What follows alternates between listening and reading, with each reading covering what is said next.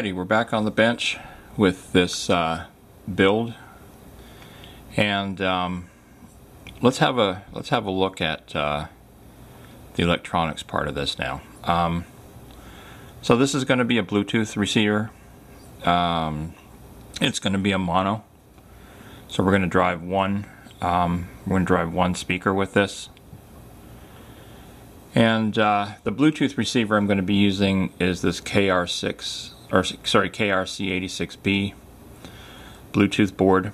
Power comes in here through this capacitor. We have a little indicator light that lets us know when things are paired. And I don't want that showing on the outside of the box, so I just put this in here so that when I'm troubleshooting the board I can tell whether or not I have a signal and whether or not the board is paired. Moving on to the outside, these are the auxiliary input to the Bluetooth board, and these wires will be hooked up to the front panel of the multimeter, just like we talked about last time. This is the output section. So what I have is I have a series of, or I have a set of mixing resistors here that'll take the stereo signal coming out of this Bluetooth board, mix it to mono, and then I can shuttle that over here to the amplifier board. So the amplifier I decided to use on this is a board based on a TPA3318 chip. It's a mono board. This thing is capable of, I believe, up to 50 watts. I believe at 18 volts. So we're going to be driving this amplifier board at 12 volts. So we're going to get considerably less power than that. Probably going to be just under 10 watts. So on this board we have the input signal from the Bluetooth board coming into here. We have our 12 volt power coming in here, and we have our output to our single speaker coming out over here. Alright, now let's talk about a little bit about power for this board, or for this set of boards here. This amplifier runs off of 12 volts DC. The Bluetooth board runs off of 5 volts DC. So what I have to do is I have to convert the 12 volts DC that I need for the amplifier board, step it down, and then put that 5 volts onto this Bluetooth board. And there's a couple ways of doing that.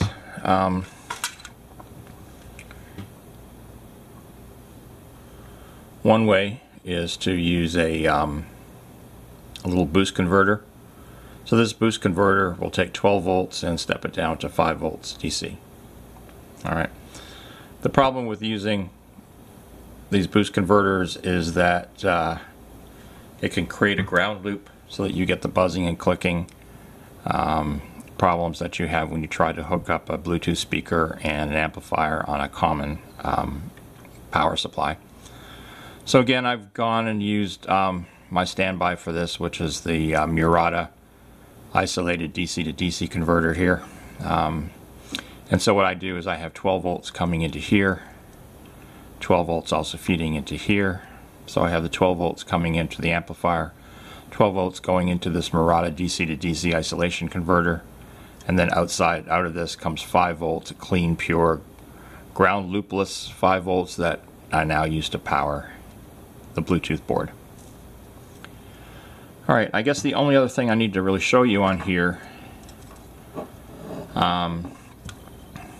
is that we have the input or the output from the Bluetooth board coming into the potentiometer, and then the potentiometer will regulate the strength of the signal going to the amplifier. So this is our volume control. So let me go ahead and turn this on and show you that everything's working.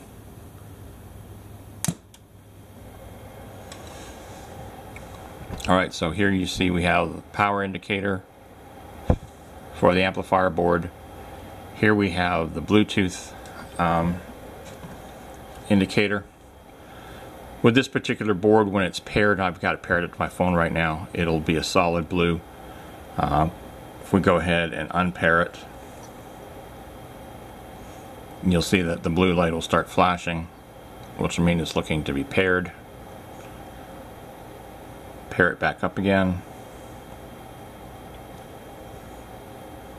and the light turns solid. Okay, so we're paired to the phone. Alright, I've got my standard ubiquitous royalty-free classical music, and let's see what this sounds like.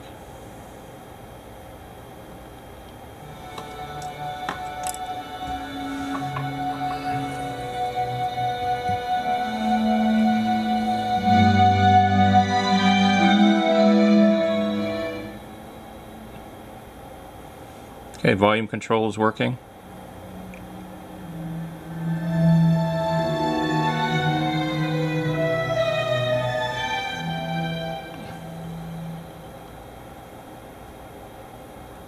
Alright, everything seems to be working well here. So again, to review, I've got the music source in this case is my phone sending out a Bluetooth signal to the Bluetooth receiver here, which I'm taking the stereo signal from the Bluetooth receiver, mixing it through this resistor network into a mono signal that's going down to the potentiometer, which is our volume control, up here into the amplifier, and then out to the speakers. Alright, so on the next video we will put the speaker into the box. We'll put this amplifier board into the box, and we'll continue the work on this Bluetooth project. Alright, so as always, appreciate you guys watching. Thanks for watching, and we'll talk to you next time.